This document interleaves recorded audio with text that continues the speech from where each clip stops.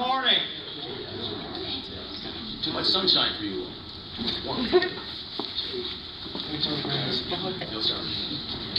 Thank you for coming this morning to our National Science Seminar from March. I'm still Dr. Wyman. I'm congratulating the die diggers from a date. Good job, you two. Well done. Yeah, I want to spend a date with you, romance is not Wyman. dead. Yeah. That's my dream date, to go on a double date with Wyman. Yeah. I lost my job over the weekend. It was pretty strange. No, you won't. Before we get started too much, as a reminder, we have one more of these. It's going to be on April 1st. That's not a joke. And the person coming is named April. No, you can't make this stuff up. Well, here it's in Arbor. This is true and real. And I think you'll enjoy her talk as well. Working too far, Amanda, please stand up. Today. Amanda Imhoff has earned a research experience opportunity for undergraduates at the University of Alabama Birmingham in their physics/chemistry division. Please give her a hand.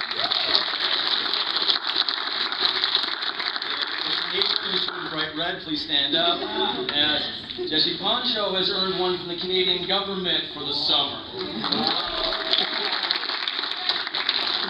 As a self-fulfilling prophecy, and to pat myself on the back, I generated a recording of how and why research is important for undergraduates. It's available on most of your Blackboard sites. None of you have talked to me about it, which makes me somewhat sad. Ouch! Please watch that. All of you, except for you seniors who are going away, all of you can do what these two have done. Talk to me, talk to your faculty, talk to them.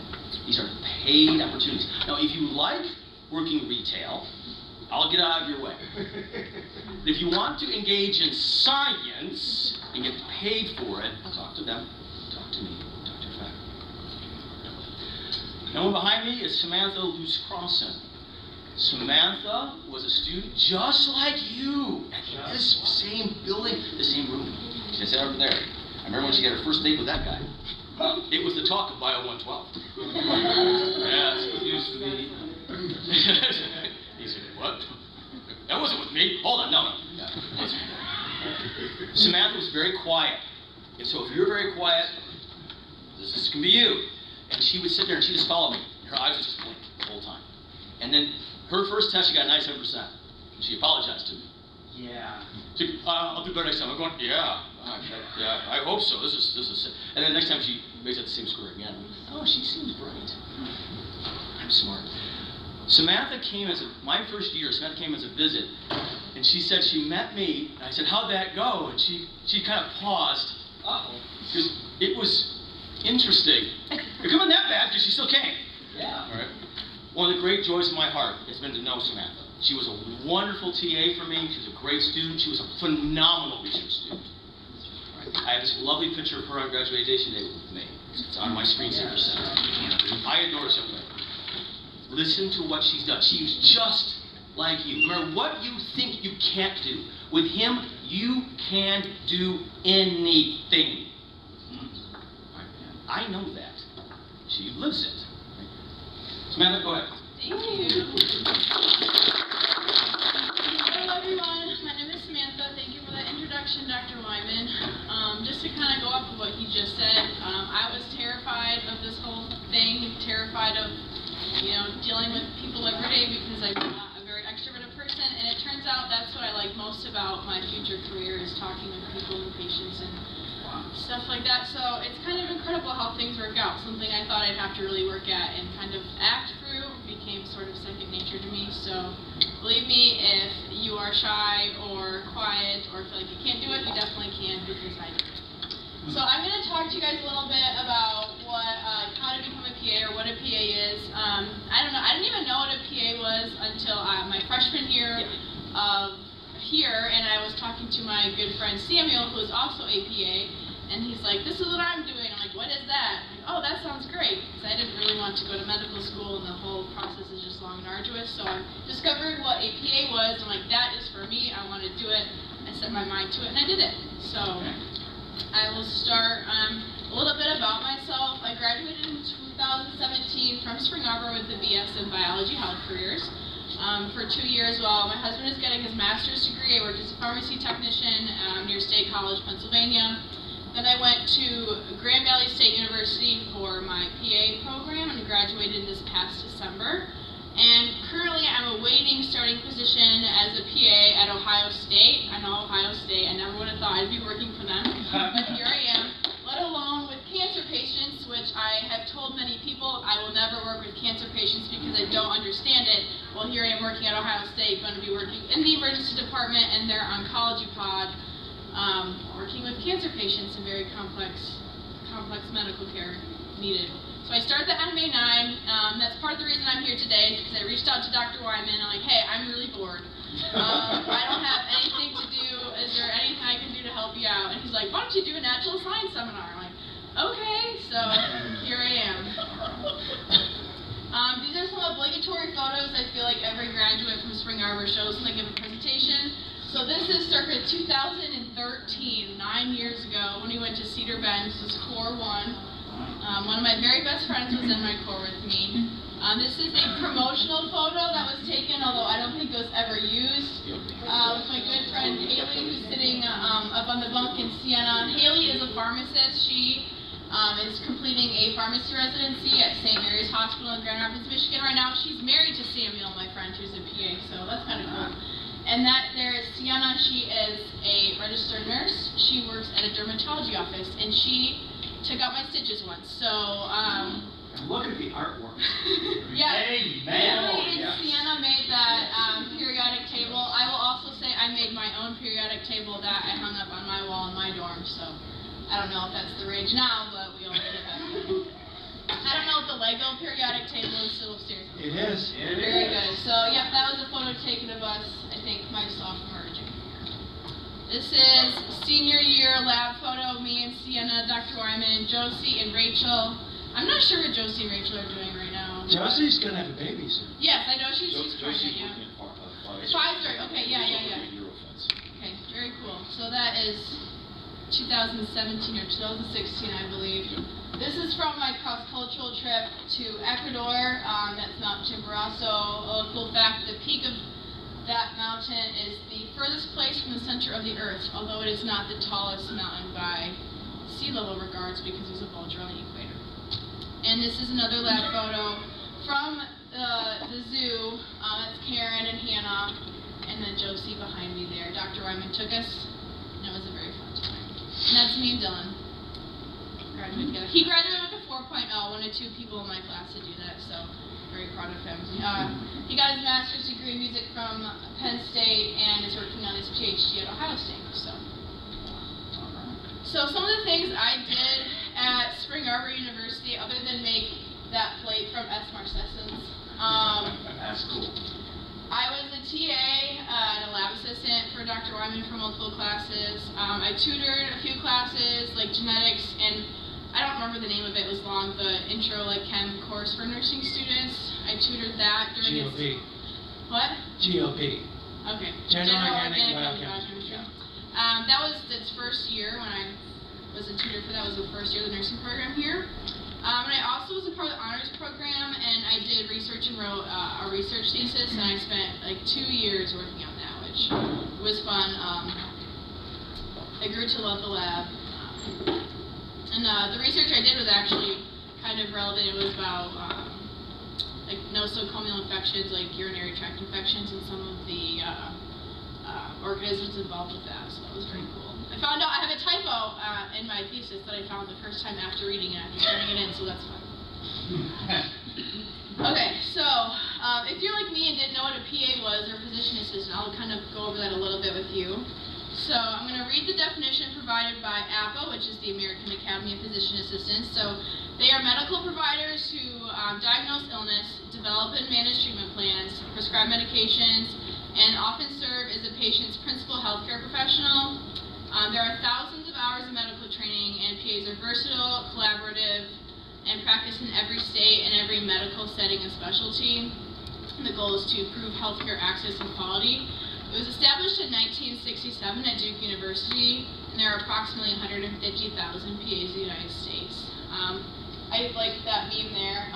It's not physician's assistant with apostrophe S, so no S, physician assistant. If you add the S, some people will kind of get offended by that. I'm not sure the name, the Board of Delegates for AAPA decided to change the name to Physician Associate. That has not really been taken fully yet, as there would have to be a lot of legislation change, but that may be where the profession is going in the future, sticking with the PA acronym there. So PAs are kind of like nurse practitioners, but there are some key differences here. They're both advanced practice providers, or APPs.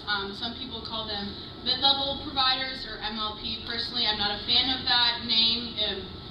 It can be derogatory in nature, assuming that you're not kind of at the level to treat patients that you are. So a physician assistant, the degree is a master's level degree. A nurse practitioner can either have a master's or doctorate level advanced nursing degree. PAs are taught sort of like medical students in the medical model of learning. It's very disease-focused and problem-focused, whereas nurse practitioners are generally taught in the nursing model more patient-based, and you must be an RN before being a nurse practitioner. During clinical training, PAs have about 2,000 hours, 1 year full-time. Nurse practitioners are typically doing their clinicals part-time and have about 500 to 1,000 clinical hours of training. PAs are taught as medical generalists, much like medical students, where you learn, everything basically. Nurse practitioners are trained in more of a specified path, so you get a degree in more of a focused area like family medicine, adult gerontology medicine, neonatal, pediatrics, women's health, or mental health.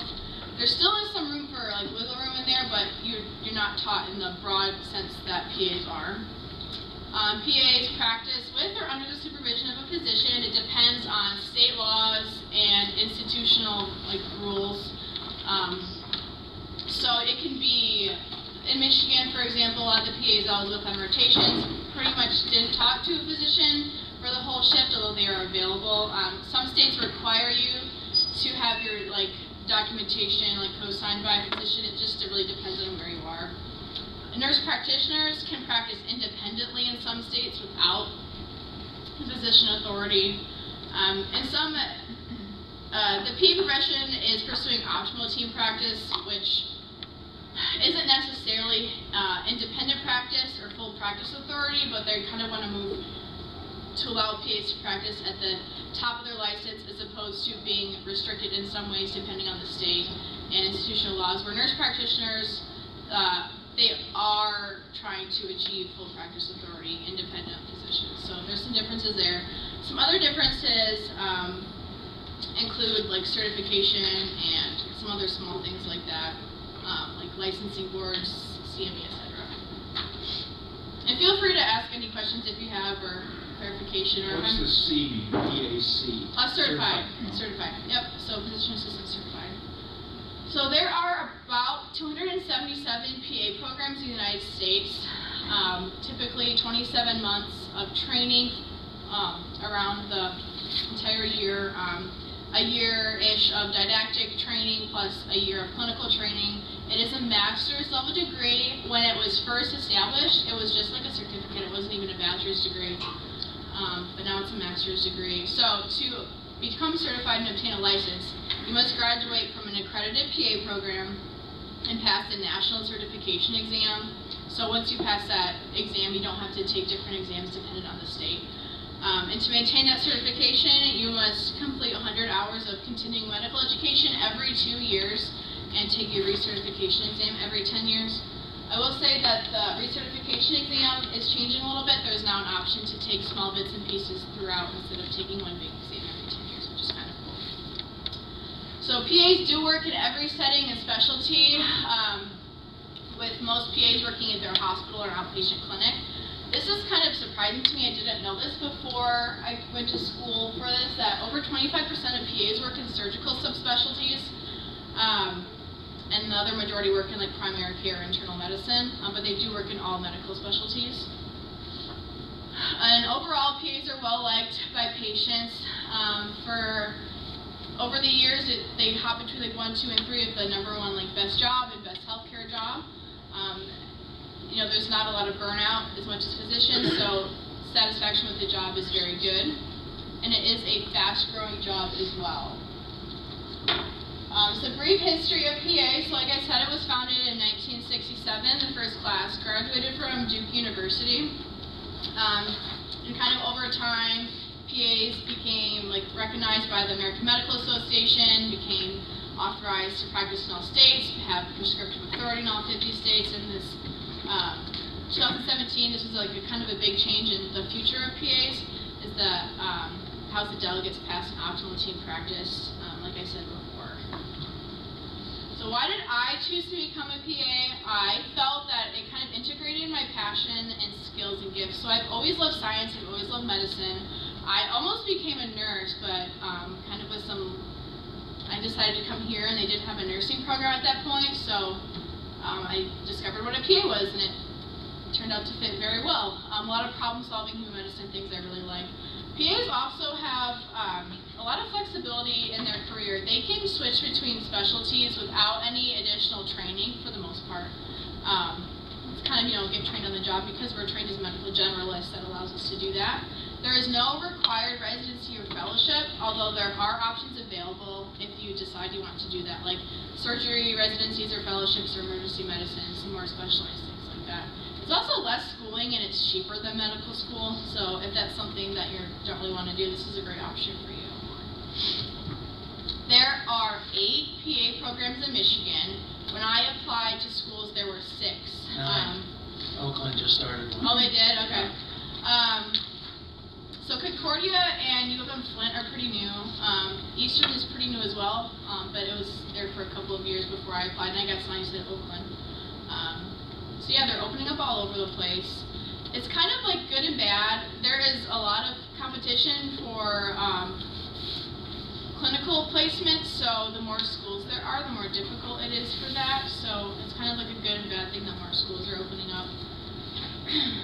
I think MSU is working on a PA program as well, from what I heard, but it's not quite there yet. So I went to Grand Valley. Getting into a PA program is very competitive. It's about a 32% acceptance rate overall. So in 2021, there were 27,000 applicants with almost 9,000 acceptances. 65.3% of applicants every year have applied previously, and the average program acceptance rate is 7%. All these, the numbers I'm going to get are from an annual report that the Physician Assistant Education Association puts out. Follow them around if you want to look at that. So this is the median average numbers of accepted students. So when you apply to PA programs, there are a list of requirements that you must meet. Depending on the program, it might change. So one of the major things is patient contact hours or healthcare experience hours. So the average is around 2,600 patient contact hours at time of application. About 340 hours of community service, some shadowing hours, median GRE scores are listed there. And GPA is also very important. Depending on the school, the weight kind of changes, but you can see there the overall GPA on average is 3.5. So I put some of my stats up there just to kind of see my strengths and weaknesses, and it's okay to have weaknesses in your application. So one of my biggest strengths, I think, was my GPA. And Grand Valley very much values GPA in their consideration of applicants. So that was definitely a strength there. I like to believe I had pretty good letters of recommendation. I had Dr. Wyman and Dr. Bradovich write me one. I had a pretty good GRE score. I can't remember exactly what it was. Sam, the GRE is in the process of being dumped. Is it really? Yeah. For half the schools. Yeah. Those schools you put up, half of them used to require the GRE, probably a third of them now require. I'm not too surprised. I forgot to mention, because this wasn't a part of when I was applying, there's kind of a shift towards called the PA CAT, just kind of like the MCAT. I'm not sure how many schools are using that. 3 of them in Michigan. Okay, so that's something to consider as well. The trend is going more towards that. So instead of a general grad school entrance kind of exam, they're shifting more towards PA CAT. And I did work as a pharmacy technician for my healthcare experience hours. I put that in both the strengths and weaknesses, and I can talk about that in a second. Weaknesses: I had no volunteer experience, no shadowing experience, and I didn't have traditional hands-on patient care hours. I had no letter of recommendation from a healthcare professional, other than a pharmacist, but like not a provider. And I worked as a pharmacy technician, which very much limited the schools I could apply to. But I was okay with that because I wanted to go to Grand Valley, and they were okay with pharmacy technician. Also, Grand Valley highly values a diverse student population, like with background. And so that's something that I talked with one of the professors about, and he's like, you know, this could have helped you out here because you have a very different healthcare background. And it also was very good knowledge to have throughout. A very solid base of medications, which has helped me in ways I never would have thought. And I had a very horrible written portion of the GRE. I just can't write under pressure, and so that was definitely a weakness. I applied to 3 schools, Grand Valley, Eastern, and Lock Haven University, which is in Pennsylvania. Like I said, I knew I wanted to go to Grand Valley, and so I kind of threw almost all of my eggs into one basket and ended up working out. But on average, applicants apply to 8 programs, and there is no statistical benefit to applying to more than 12 programs. It's very expensive to apply to multiple programs, and if you're a good candidate, you'll get accepted to a school. You don't have to apply to, like, there was someone I met at an interview who had applied to 40 schools, and I can't imagine the cost of that. You know, it cost me like maybe $500 to apply to 3 programs. 40, I cannot even imagine the effort and expense of that. But it only takes one. It only takes one school to accept you to become successful. And there are definitely options out there. Some schools value certain things more than others. So if you can find one that fits you as an applicant, it only takes one school. So the CASPA is like the centralized application for most PA schools use this. About 95% of PA schools use the centralized application. And you basically upload everything there. So you'll have your demographic information, like your grades and transcripts, your testing scores, your employment history, volunteer shadowing history. And one of the big things here is your personal statement, which is your one way to stand out as an applicant and let the school see you as more than just a list of numbers. So this is one of the most important parts of this application. Most people spend like months perfecting this. It is 5,000 characters, and of course the letters of recommendation. Dr. Wyman did help me write my personal statement, so thank you. And the interview process, so programs will reach out to applicants with an interview invitation, and each program is different. I had 3 very different interview experiences from the 3 schools I interviewed at. Some good and some poor. If you want to talk to me about that, I can talk to you about that. I just won't say that on a recorded line. This is an opportunity for you to see the program as well for the program to see you. So they'll mention this a lot, is this is you interviewing the program as well. You don't want to go to a school that does not fit you. It's an opportunity to see what the faculty is like, what the culture is like at the school. You'll typically be able to have a tour of the campus or facilities with current students who will kind of tell you like the truth and kind of give you some more information there that faculty might not. For me, this process was one of the most anxiety-inducing times of my life. I remember before my first interview, quick story, there was some communication issues, and I ended up having to show up to my first interview blind and call them and say, hey, I'm here, can I still come? And I was sick. I didn't eat for days before, but I survived it. Like I tell myself, if you're scared, you might as well be scared and accomplish something than be scared and not do something. That's kind of like the motto I've used to get through some of the most anxiety-inducing times of my life. Make sure to prepare ahead of time and have some questions. And try not to be too cliche. Come up with genuine questions that you have about the program, because like I said, it's your opportunity to find out more about them as well. And address this business professional if you did not know or were not aware. So I'll talk a little bit about the experience I had while in PA school, although I will say it was not traditional, because 2 years ago we were hit with something called COVID. So more than 50% of our didactic education was over Zoom. I will say that Grand Valley was very well equipped to handle this. So our last day of school was like on a Wednesday or Thursday, and by Monday we were all on Zoom being taught that way, which I'm not sure how many people in here had to deal with like that part of COVID, early COVID. Very difficult to learn online. I had a very challenging time. Focus was a huge problem.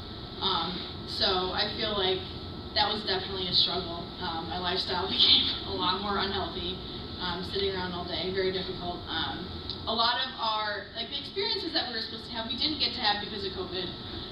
Some of the more procedural stuff in lab we didn't get to do. We didn't go out and experience, we have healthcare experience built into our program. We couldn't do that because of COVID. But we made it through, kicking and screaming, but we made it through. Our class was lucky not to have been kicked out of clinical rotations like the class above us was, so I'm very fortunate for that. So Grand Valley's program has 16 months of didactic training, followed by 12 months of clinical training for a total of 103 credits. Like I said, it's a master's level degree, 500 and 600 level classes. There's actually 2 campuses, one in Grand Rapids with 36 students and one in Traverse City with 12 students, and they're connected by a hard wire between Grand Rapids and Traverse City, so sometimes you would forget that you're separated because their images are projected up on the screen and ours are on their screen. Kind of converse in a way like there's not even distance between, so it's really cool. Some classes you'll take a human anatomy with cadaver lab, which was very difficult for me because I'd never taken a cadaver anatomy lab before. Medical physiology, clinical applications, which is like the hands-on portion. Clinical medicine, pathophysiology, pharmacology, and other random courses like statistics and stuff like that. You need an 80% in your PA classes to continue on, and a 75% in non-PA classes, which are just anatomy and statistics. So it is very difficult, I'm not going to lie. Very challenging, but Spring Arbor prepared me very well. There was actually a few semesters here that were more difficult than PA schools, so I will thank the professor sitting here today for that. Comparing myself to some other students who went to like Michigan State, where the courses may not have been as rigorous, I was very well prepared for that. So thank you. After the didactic portion, you go on to clinical rotations, which was something I was dreading the entire time. Before I even started school, I was stressed about this because I had never had traditional experience as like a CNA or a medical assistant or an emergency department tech or anything like that. I had never interacted with patients before in my life. I didn't know how to do it. I didn't know how to talk to them. I was like terrified of the patient encounter, which, like I said, became my favorite part. So that kind of reinforced the fact that I was made for this. GVSU doesn't have peds? No. They got DeVos Hospital right there, for goodness sakes. There is also it's a lack of preceptors, and there are a lot of medical students in Grand Rapids. Or MD program, yeah. So we are tested on pediatrics through the end of rotation exams, but don't have a set pediatric rotation, which is not common. Most schools do. So the core rotations that Grand Valley has is like 4 weeks of behavioral health or psych, 4 weeks of emergency medicine, 8 weeks of family practice, 8 weeks of internal medicine, 4 weeks of rural or underserved medicine, 4 weeks of general surgery, 4 weeks of women's health, and then you have 8 total weeks of elective rotations. So I did 2 weeks of pediatric nephrology at home DeVos, 2 weeks of urgent care, and I chose to do an additional 4 weeks of emergency medicine. That was at St. Mary's Hospital in Grand Rapids. There is some wiggle room too, like my internal medicine rotation ended up being 4 weeks of cardiology and 4 weeks of urgent care, so that was kind of fluky, but honestly, I liked that better than internal medicine. So generally a rotation, the experience will vary widely depending on your experience as well as your relationship with your preceptor or preceptors. So it can range from you just shadowing to you doing almost everything. And a lot of that depends on, like I said, your level of comfort and their level of comfort with you. And also on the institution you're at, because some places have rules. So generally, on a typical clinical rotation day, you get up, you go to your place. And the day, you're it's your training to be a provider. So you'll go in, you'll talk to the patient, get their history, you'll come out, we'll do a physical exam, come out, present the patient case to your preceptor, what you think is, kind of their story, what you think is going on with them, your assessment, and then your plan of care for what you want to do going forward. You go back into the room with your preceptor, sometimes they'll do the same thing all over again. They'll come out, send orders, write your note, and go on and on and on. Some things you do will depend on your rotation, like for example, let's see here. On surgery, you'll go in and you'll assist the surgeon with surgery, which is kind of cool. You will close incisions. Some places allow students to intubate the patients. Unfortunately, I never got to do that. You might help or perform in-office surgical procedures like cyst or lipoma removal or vasectomies, depending on where you are.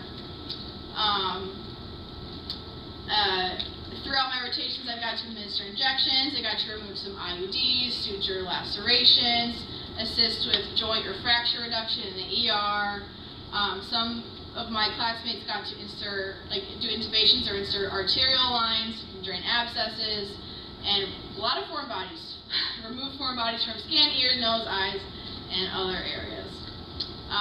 You'll also perform a lot of pelvic exams and pap smears, and if you're lucky, do a few digital rectal exams. Some cool things I saw while on rotations. You can tell my husband, talk to him. The days I would come home and be like, oh my gosh, the coolest thing happened to me. He's like, I don't even want to know about it. So on Thanksgiving at 1 o'clock in the morning, I was in the ER and I got to witness in the trauma bay, there was a gunshot wound to the abdomen. That was kind of cool. I mean, sorry for him, but that was kind of cool to see. When I was in Lansing, there was, not in the hospital, but at a different location, an active shooter, which resulted in multiple level 1 traumas and the car chase that involved multiple car accidents, so that was kind of interesting. A lot of COVID, especially toward the later half when I was allowed to kind of see the COVID patients, so a lot of, got a lot of kind of sick satisfaction of doing COVID tests. A lot of COVID tests. Got to see some really rare autoimmune diseases, especially in pediatric nephrology. I saw a STEMI in urgent care. I'm like, this is not the place for you. A STEMI is like ST elevated myocardial infarction. Yeah. So like the big heart attack. She had 4 days of symptoms and decided to come to urgent care. I'm like, oh honey, I know. So that was cool. And not during rotations, but I did get to volunteer at a COVID-19 vaccine clinic, so I got to administer a lot of COVID vaccines, which was very cool. I'll have some photos here of my experience. I didn't take a lot of photos, so there's not very many. So this picture is me and my friend Rachel at the COVID vaccine clinic. This is us after anatomy lab during PA week, little baby PA students. This was my last day of rotations, and my friend Rachel also happened to be at the hospital, so we took a photo together. This was before a practicum, which is also my least favorite part of PA school, and not gonna lie, COVID made it so we didn't have very many of them, and I was not upset about it. So that is where a standardized patient will come in and you'll kind of, do your thing. With a grader in the room with you. This is definitely my time management skills right there. I kind of do it to myself. And this is me taking stitches out of my dog's head. She's kind of gross. She has a lot of cysts. And so she had them removed, and I got to take the stitches out. So did you do a veterinary rotation as part of PA? No, but I'm taking stitches out. It's not that hard. So I'm like, why take her to the vet? I can just take them out here. I had all my stuff. So that was fun. Yeah. I had a lipoma on my neck removed when I was in school, and I kind of joked that if it was anywhere else in my body, I would have taken it out myself. But it's kind of hard to see the back of your neck. So. And this is what school did to you. That was me sleeping on the couch with the dog. This is kind of funny to see. This is our first day of classes ever. Very young and green. And then this is the last day of our didactic year. As you can see, very large difference. We were wearing masks in that second photo. Yeah, it's crazy to think of how far we came between that first and last photo there. This is some photos of lab. So our last semester of didactic, we did get to go back one day a week to school, so we got to do some of the more hands-on stuff that we may have missed earlier. So this is when we practiced like scrubbing for surgery. My favorite lab was like the cast lab, so we got to put on casts and splints and take them off. Very fun. This is before COVID. This is our injection lab. We're practicing injections there. And this is, I was practicing ultrasounds, also before COVID. We had to practice some intubations as well. Difficult on a dummy. I can't imagine doing it in real life. I don't know. Yeah, so some of my favorite memories were during that lab, which unfortunately got cut short because of COVID. So after graduation, it kind of gets into real life again. It's a lot of money you'll spend. So you have to take your national board exam, which is called the PANTS. When I say I'm taking the PANTS, people are like, what are you talking about? It's P-A-N-C-E, not P-A-N-T-S. It's 300 questions, 1 minute per question, 5-hour exam. It is nothing compared to what medical students do, so.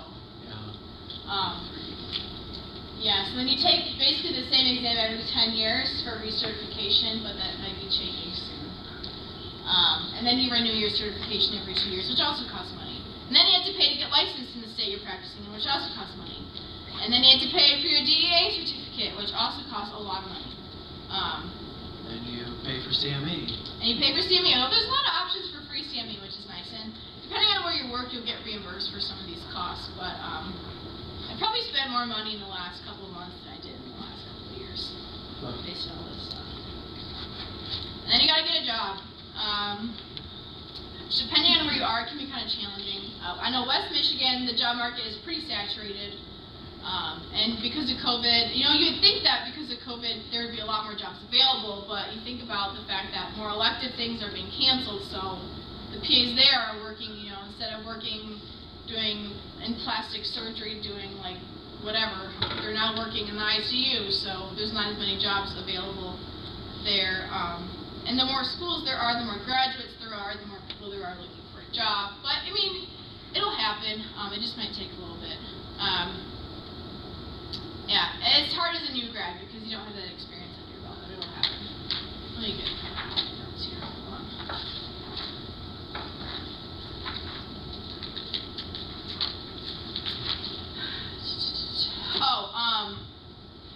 It was also difficult if you're applying for a job in a state that you didn't have your rotations, and a lot of my classmates got jobs from their rotations, so networking is key. If you don't have that available, I mean, it worked for me, so yeah, it's tough, but it's definitely possible. Another thing to keep in mind is once you graduate, the money doesn't come in right away. A lot of my classmates, you know, got job offers in October, November. They didn't start working until February or March. I got my offer for my position in February, and I don't start until May 9. So there's a long process depending on where you're working, where you're spending a lot of money and not getting money, so it can be tricky. A lot of it's to do with like credentialing processes and, you know, getting enrolled in Medicare and all that fun stuff. So yeah. And of course the fun part, compensation. So, you know, you can kind of see there, I'm not going to read off all the numbers, but this is for Michigan, kind of based off of years experience and what pay you may expect, although the end isn't super big, so, you know, this isn't like a promise, but this is based on this survey of,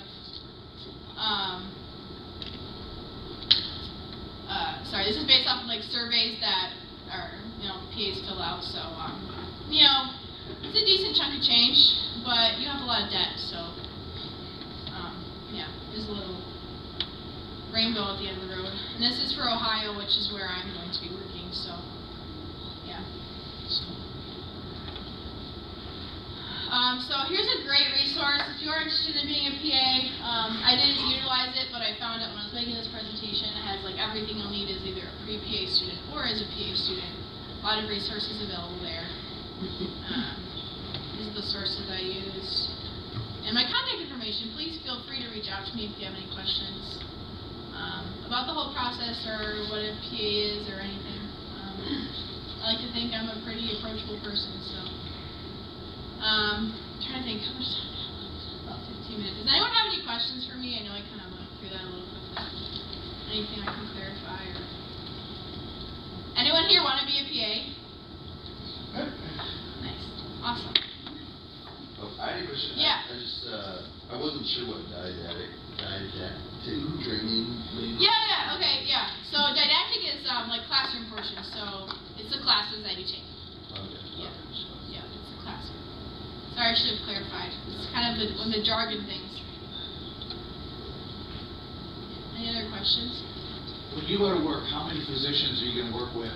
Yeah, that's a very good question. So the physician-PA relationship will vary depending on where you are. So at Ohio State, where I'm going to be working, there is a physician in the pod with you.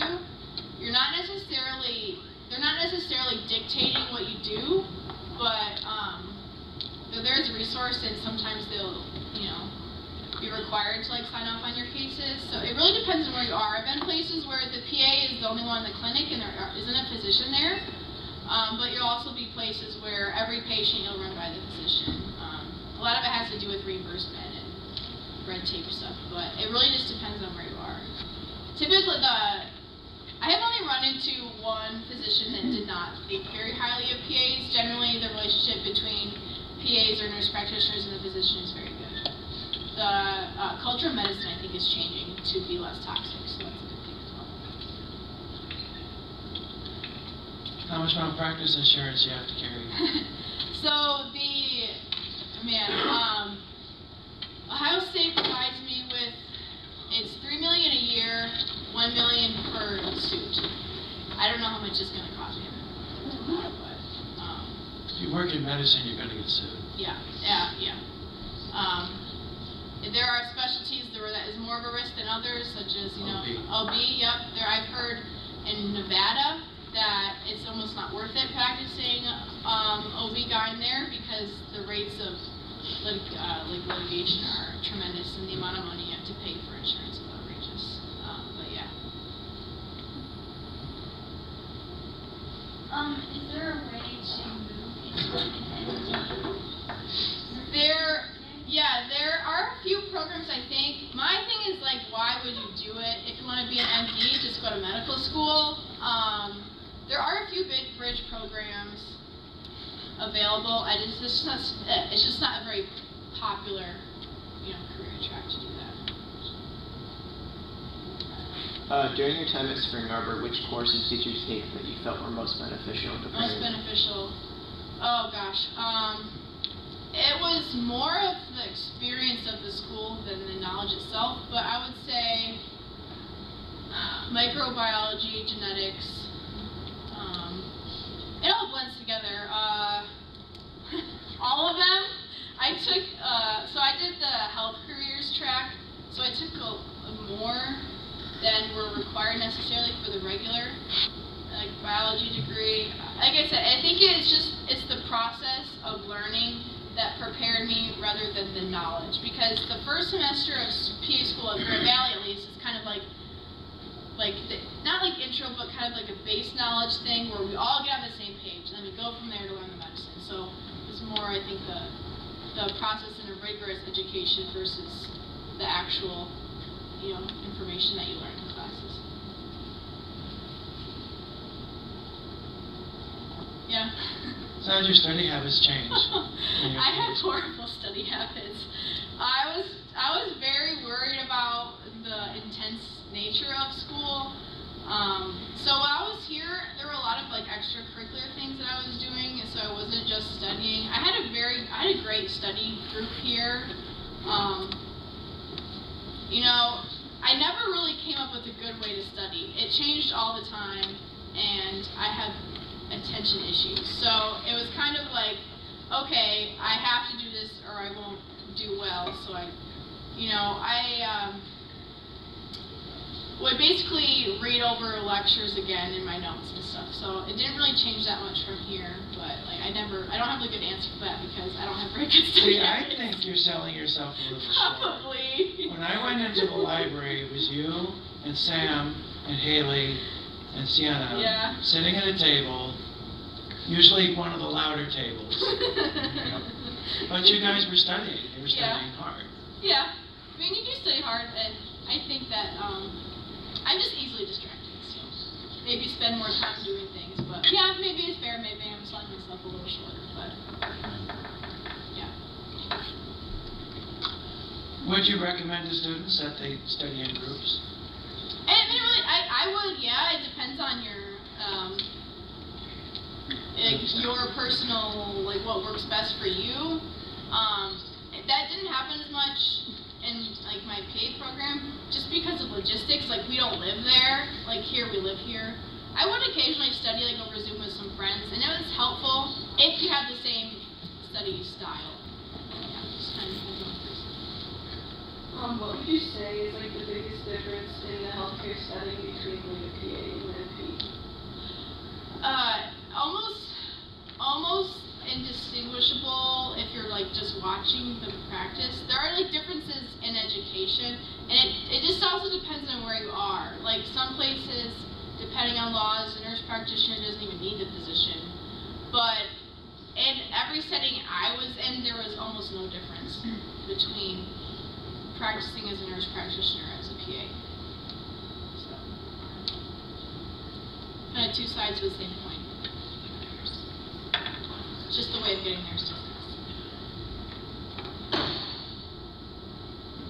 Were there any courses at Spring Arbor outside of the sciences that you felt helped you as a PA?